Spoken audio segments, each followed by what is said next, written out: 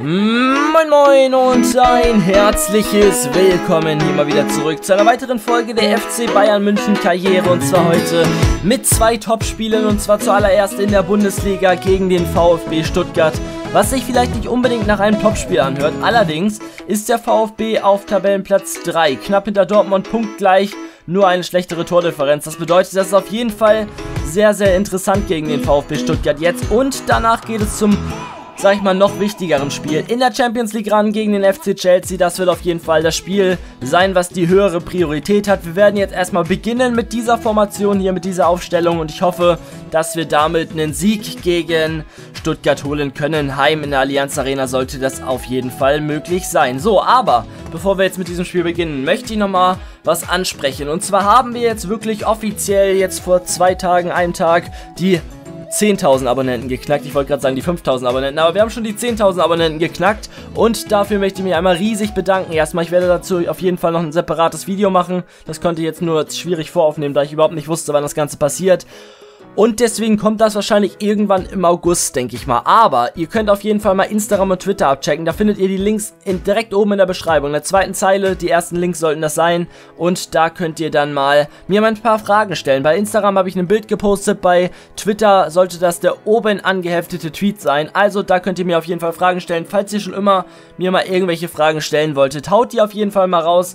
Könnt ihr auf jeden Fall machen, und dann geht es jetzt rein ins Spiel gegen Stuttgart. Denkt an die Fragen, und dann geht es jetzt hier los.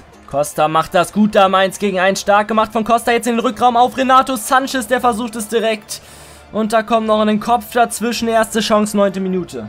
Komm Bernhard, hau den doch einfach mal drauf. Du hast doch auch einen guten Schuss. Bernhard, schön! Das war richtig stark. Oh mein Gott, damit habe ich nie gerechnet, dass er so stark aufs Tor kommt. Ich habe nur gedacht, wir müssen irgendwann mal hier einen Torschuss abgeben, weil sonst ist das echt langsam peinlich, weil das Spiel schon so lang ist und es gab noch keinen richtigen Torschuss. Jetzt kommt Diabate, der mich da schon die ganze Zeit aufregt, weil er alle Kopfballduelle gewinnt. Schöner Pass jetzt auf Renato Sanches, der jetzt durch auf Bernat, und wenn Bernat jetzt das 1-0 macht, dann werde ich verrückt, aber Müller macht's. Ich habe schon gedacht, weil Bernat auch den anderen Torschuss hatte, der am gefährlichsten wurde. 63. Minute, wir gehen endlich mit 1-0 in Führung, aber das ist echt ein Spiel, wo man wenig von zeigen möchte, weil es einfach so ein Abfuckspiel ist, was kaum Spaß bringt, weil Stuttgart extrem auf Zeit spielt, sag ich mal. Erstmal, die spielen so oft hinten rum, ich weiß gar nicht, wie viel Ballbesitz die haben, aber die müssten ziemlich viel haben eigentlich. Und dann, ich weiß nicht, es ist so ein richtig, richtig ätzendes Spiel. Ich hoffe, gegen Chelsea wird es wieder noch um einiges besser, aber wir führen jetzt mit 1-0, und da denke ich dann auch, dass es jetzt besser laufen wird, weil wenn man mit 1-0 führt, dann machen die Vereine meistens ein bisschen mehr auf. Und deswegen hoffe ich, dass das Spiel jetzt ein bisschen entspannter wird und nochmal 27 Minuten kommen, wo viele Torchancen passieren. So, jetzt raus auf Renato Sanches, der macht bisher auch ein super Spiel, deswegen hoffe ich mal, dass er es jetzt weiterhin so machen wird. Er geht nochmal an allen Verteidigern vorbei und haut ihn dann ins entgegengesetzte Eck, aber der Ball geht leider knapp vorbei. 78. Minute, langsam müssen wir mal das 2-0 machen. Das Spiel ist vorbei, und damit eines der hässlichsten Spiele, die ich bisher in FIFA 16 gemacht habe. Also FIFA übertrumpft das jedes Mal aufs Neue. Wir haben zwar 1-0 gewonnen, aber da kamen Pässe an, die möchte ich nicht mal zeigen, dass solche Pässe nicht ankommen, weil das einfach so Katastrophe ist. Also ihr seht, wir haben 1-0 gewonnen, wir hätten auch locker 3-0 gewinnen können, was auch in Ordnung gehen würde nach den Spielstatistiken, aber es kam einfach wieder Pässe nicht an, wo ich wirklich sage, mein Gott, sowas lernt man doch in der Kreisklasse, sowas lernt man in der Jugend, dass solche Pässe ankommen, aber in FIFA 16 können Spieler nicht aus der Drehung spielen, können Spieler nicht einen Pass über 5 Meter an den Mann bringen und so weiter und so fort. Wir gehen jetzt auf jeden Fall nochmal ins Training rein, der eine oder andere entwickelt sich nochmal ein bisschen, aber wirklich voran kommt keiner, und danach steht es schon an. Das Spiel gegen Chelsea, das große Spiel der heutigen Episode, und da werden wir uns auf jeden Fall, wir müssen uns nochmal motivieren. Wir können uns nicht loben nach dem Spiel gerade eben, weil das war eigentlich Katastrophe. Wir haben zwar 1-0 gewonnen, und es lädt immer so lange. Man muss immer so lange warten, bis man hier wieder irgendwas drücken kann, aber jetzt hat das Ganze geklappt. Wir müssen uns noch einmal um die Aufstellung kümmern. Wir werden hier gleich angehen, auf jeden Fall in Offensive. Hier werden wir mit Robben gehen. Sanchez wird durch Kroos ersetzt, dann machen wir das so rum, und hierfür kommt Boateng ins Spiel, Boateng sage ich schon, Hummels, links Jordi Alba und rechts Philipp Lahm. So geht es in Ordnung, so werden wir ins Spiel gehen, und ich hoffe auch, dass wir so einen Sieg mit nach Hause nehmen können. Und wir schauen nochmal, ob wir hier irgendjemanden mitnehmen möchten. Costa möchte ich auf jeden Fall mit dabei haben. Dafür bleibt einfach mal Ibra kann man immer noch mal einwechseln. Dafür bleibt echt Dembélé zu Hause. Auch wenn er fitter ist, ich komme mit Costa noch ein bisschen lieber zurecht und ein bisschen besser. Deswegen nehme ich den ganz gerne mit. Und den Rest können wir meiner Meinung nach so lassen. Und dann werden wir so ins Spiel gehen gegen den FC Chelsea. Ins nächste Champions League Spiel. Ich glaube Achtelfinale oder was haben wir jetzt gerade? Können wir schalten? Ja, wir können jetzt schalten. Achtelfinale gegen Chelsea, das wird auf jeden Fall interessant, vor allem weil Chelsea echt ein starker Achtelfinalgegner ist. Da hat man im Achtelfinale manchmal Gegner, die um einiges schlechter sind und deswegen bin ich auf jeden Fall gespannt. Wir spielen an der Stamford Bridge mit einem schlechten Wetter, es ist ein bisschen neblig und dann geht das Spiel gegen Chelsea jetzt los. Kommen wir zu den Aufstellungen, zwar zuerst zu der Aufstellung vom FC Chelsea im Tor. Haben wir Courtois davor, Martinez, Cahill, Ivanovic, Azpilicueta, Matic, Fabregas, William, Hazard. Davor haben wir Oscar, den Brasilianer und in der Sturmspitze Diego Costa. Unsere Aufstellung solltet ihr kennen und dann geht das Spiel jetzt los. So, schön gemacht. Jetzt können wir schon mal die erste Flanke hier in der Partie schlagen und die kommt nicht schlecht. Das ist eine Großchance nach 3 Minuten, die man nicht immer bekommt und vor allem nicht in der Champions League gegen Chelsea. Richtig stark durchgesetzt hier von Lewandowski. Noch besser nur die Parade von Courtois. Schön gemacht von Vidal. Lahm macht das gut, Lahm macht das stark. Lahm macht das stark. Und jetzt haben wir hier Kroos, der kann mal aus der zweiten Reihe abzielen. Und das ist ein starker Schuss. 13. Minute, richtig starker Longshot von Toni Kroos. Das erhoffe ich mir auch öfter mal bei der EM von ihm. Allerdings bisher nicht ganz so häufig. Ich weiß gar nicht, ist für euch das Spiel gegen Frankreich jetzt schon gewesen? Für mich hat jetzt gerade Deutschland gegen wen haben sie denn gespielt? Gegen Italien gespielt. Für euch wird das Spiel gegen Frankreich wahrscheinlich sogar schon gewesen sein. Das war nämlich gestern Abend gegen Island.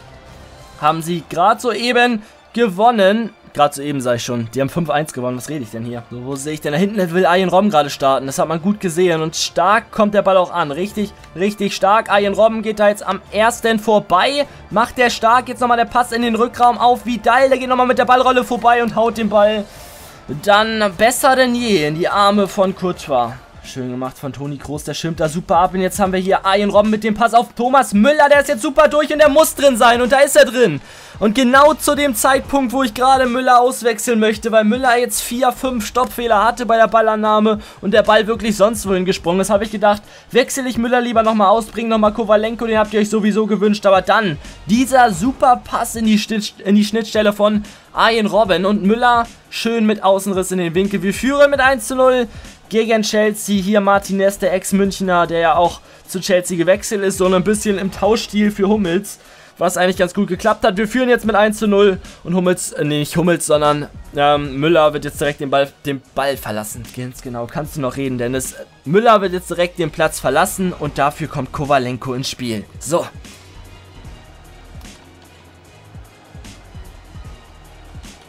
Oh mein Gott, das ist die erste Chance für Chelsea in der 77. Minute. Und der Ball geht gar nicht mal so weit vorbei. Schöner Schuss aus der Drehung, so halber Seitfallzieher von Diego Costa. Aber Glück für uns, dass der Ball vorbeigeht, weil Diego Costa eigentlich ein super, super Stürmer ist. Vor allem in FIFA gefällt er mir noch viel besser als in echt. Da macht er wirklich Schüsse rein, von denen kann man nur träumen. Die macht eigentlich nur einen Ibrahimovic rein. Aber in FIFA macht die auch schon mal einen Diego Costa rein. Jetzt wird Cuadrado noch eingewechselt. Das bedeutet nochmal ordentlich Pace und Skills.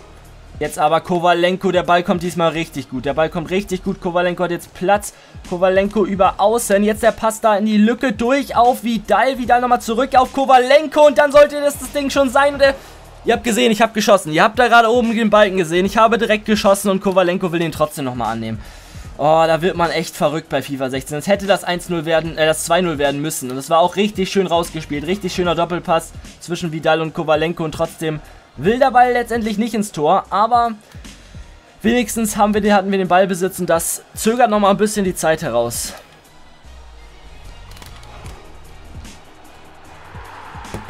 Mein Gott, ich hab's mir gedacht. Nachdem dieses Ding gerade nicht reingegangen ist, habe ich mir gedacht, dass es dafür der Rache gibt. Und jetzt nervt mich das Kovalenko da einfach nicht abgeschlossen hat. Dass Kovalenko lieber meinte, ich nehme den Ball nochmal an und mache eine Rolle und spiele lieber Ballett ein bisschen rum. Genauso wie Boateng hier ins Leere springt. Der steht eigentlich komplett in der Laufbahn und springt ins Leere. Neuer natürlich ohne Chance, der steht da alleine vor einem Spieler, der den überall reinmachen kann. Also Neuer gar keine Chance, ist da sogar noch richtig, richtig gut reingesprungen. Aber jetzt steht es 1-1, was einfach nicht verdient ist und nicht hätte sein müssen, wenn Kovalenko das gerade eben einfach gemacht hätte. Komm Kovalenko, das ist gut und jetzt Arjen Robben, bitte mach ihn, Arjen Robben. Bitte mach ihn nochmal rüber gespielt und das muss es sein und Courtois ist da. Hau den doch in den Winkel einfach, Lewandowski, und leg den nicht unten ins Eck. Mein Gott, das hätte das Tor sein müssen. Das Spiel ist vorbei. Wir spielen hier sowas von unverdient 1:1. Und ich hänge das echt ein bisschen an Kovalenko auf, dass der da wirklich der Chancentod in Person war. Ihr seht hier die Statistik, warum auch immer der Schuss von Chelsea nicht mal als Torschuss anerkannt wird. Aber wir hätten das Spiel 3:1, 4:1, 5:1 gewinnen können. Wir hatten da Chancen, die waren wirklich Hochkaräter. Einmal von Lewandowski, jetzt noch in der 90. nach dem 1:1 sogar. Dann die Chance von Kovalenko. Und letztendlich bin ich einfach nur enttäuscht, dass wir hier 1:1 spielen, weil das einfach nicht verdient ist. So. Douglas Costa ist mit seiner Rolle nicht ganz zufrieden. Ich bin aber ganz zufrieden mit der Rolle, die er hat, weil er eigentlich erster Stammspieler ist. Das wäre es jetzt aber trotzdem auf jeden Fall von dieser Folge gewesen. Ich hoffe auf jeden Fall, sie hat euch gefallen. Wenn ja, würde ich mich riesig über einen Daumen nach oben freuen. Checkt auf jeden Fall Instagram und Twitter aus und stellt mir da eure Fragen. Das ist ganz, ganz wichtig. Deswegen jetzt alle einmal unten auf den Link klicken. Das Video ist jetzt vorbei. Ihr könnt auf den Link klicken und stellt mir eure Fragen auf Instagram, auf Twitter. Auf Twitter ist das, wie gesagt, oben angeheftet und auf Instagram ist das einfach das letzte Bild, beziehungsweise das Bild, wo einfach groß FAQ draufsteht. Und dann wäre es das jetzt letztendlich von dieser Folge gewesen. Vielen Dank fürs Zusehen, bis zum nächsten Mal, haut rein und ciao!